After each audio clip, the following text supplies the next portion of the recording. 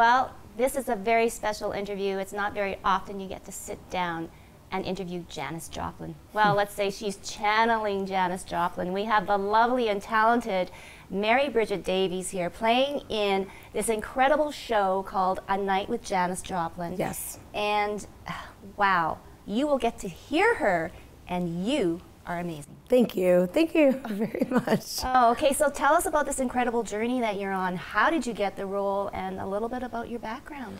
Well, initially in 2011, the show was mounted at Portland Center Stage, and I was approached to do it, but I was writing my own album, so I passed.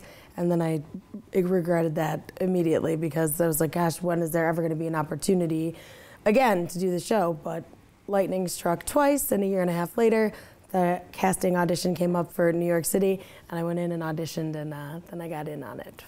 Yeah. Was there a moment for you, Mary Bridget, that you knew you had the role, or was it always like, oh? Oh no, I knew. I knew. Yeah.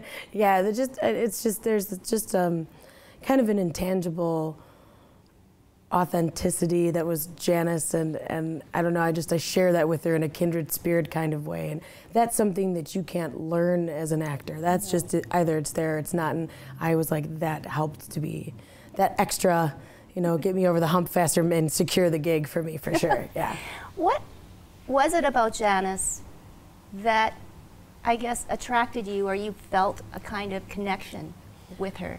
Well, when you're young and you're raised with manners and, don't cry, to pinch your cheeks, take 2 deep breaths, you'll be fine, and, be polite and everything else. She wasn't polite. She was very emotionally raw and open and visceral, and it's what everybody wants to be. And everybody, like if you could just, with no filter, no judgment, just throw your emotions out there the way that you are feeling them at the time. Mm-hmm. And that's what she did, and I just fell in love with that. Okay, so now we get into the production, the story. It's also about the women that influenced Janis too in Correct. her career. Yes. So it's not just a Janis Joplin concert. No. I am the narrator of the evening. I take you through the women like Nina Simone and Odetta, Aretha Franklin, Etta James, and Bessie Smith, and they have their own feature performances, and then Janis.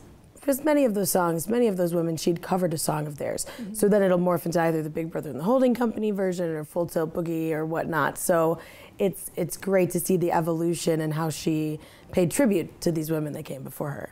And the relationship that you create too on stage with these women, it must be incredible, because not only are you singing, but you're acting and you're playing off each other. And no one is a slouch. Not one slouch in the bunch as far as the women who are portraying the artists and the artists that they are portraying. Every one of these women was so powerful and so iconic and so important. And we all get along like off stage, and it just helps the show in its entirety. Like we're getting it in. We're doing good. An amazing tour, and we are so happy to have the show here in Winnipeg for a full week. Yeah. And I guess what you've learned, career-wise and personally, being on a tour like this and playing this person, Janis Joplin, every night. It's just, there was, I forget what quote it was. There's a lot of things in the show that I say that they are my lines, but I'm speaking the truth. Like it comes from because I was a musician. I am also a musician. Mm-hmm. So the touring and being on the bus and being away from your loved ones and living in a bubble and it's all guys, and you're like the only girl. I'm so grateful that we have other women in the show now, because usually it's just you with a bunch of guys in a van, and you're just like, oh my, you just open a window or something, and but it's a hard life as far as just kind of where it puts you in an emotional state, because you can't do, personally, I can't do anything else. I'm a performer. That's what I do. So I can't just sit at home and punch a clock from 9 to 5, but then that takes me away from my nieces and nephews and my parents and everybody and my significant others and and then but then you get on stage every night and you do it, and Janis had that struggle and trying to do that balance too. So it's just kind of it's a living show. We're all going through what we're going through on stage at the same time. If Janis were here today, what kind of person would she be, Mary Bridget? Where would her music be? she would be like how Mavis Staples is now, I believe. I think she would have probably taken a little time off, did whatever, and then came back and said, I can't do it. I can't not perform. And because she was such a social, I mean, with the counterculture in San Francisco and everything else, I mean, the phone would never stop ringing for her to be like a speaker somewhere or anything, but I truly believe that she would go back to being a blues artist. You know, and if people were like, oh, do you Piece of My Heart, she'd laugh at them and say, yeah, 40 years ago maybe, but you know. And I just think that she'd be a humble, wonderful, awesome blues singer. Yes, yeah. Well, we are so delighted that you have made Winnipeg a stop for the show. Absolutely. And all the best. Thank you. Yes. So now we are going to leave you with the incredible voice of Mary Bridget Davies, accompanied with her guitar player, Derek.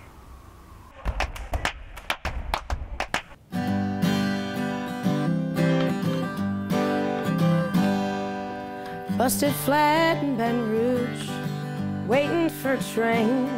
This feeling near as faded as my jeans.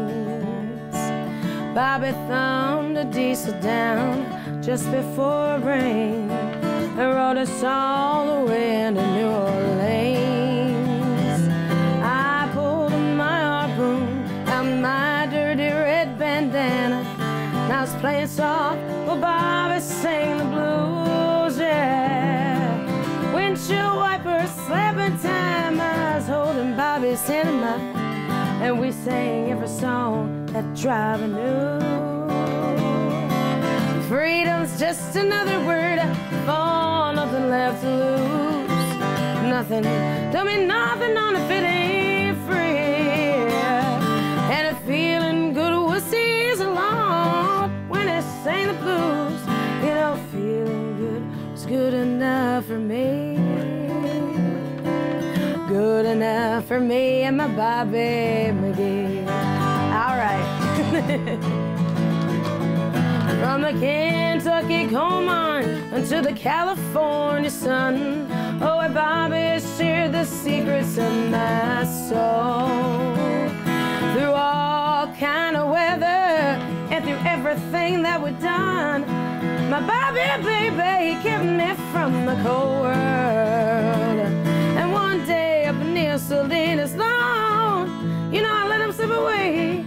He's looking for that home, hope he finds it. But I trade all of my tomorrows for one single yesterday, to be holding Bobby's body next to mine.